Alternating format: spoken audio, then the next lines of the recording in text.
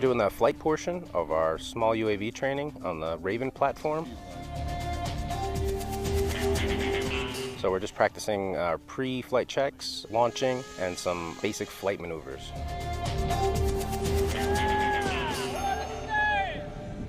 So we have a laptop, that's going to be our video recording and our flight data, a hand controller for the actual vehicle operator. GCS transmitter is on, it is on. The payload system is different camera options that you can mount on the platform itself, whether it be night, gimbal camera, daytime front look, side look. It's a force multiplier because it gives us a sky view of the battlefield and lets us send that data up to our commander. What's that called? Keeping the talent happy. Yeah, we had 2 good launches today in the morning, and then our 3rd launch took 3 tries. The system is designed to come apart, so it doesn't break on impact, it just disassembles, and we just reassemble it and get it right back up in the air and mission capable again.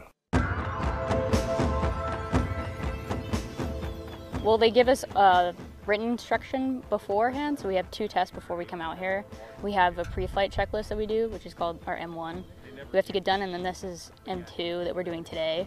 And we're working on the launch and the actual aerobics of the drone flight.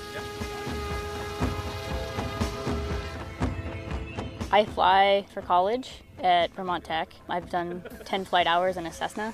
Drone piloting is kind of what I want to get into.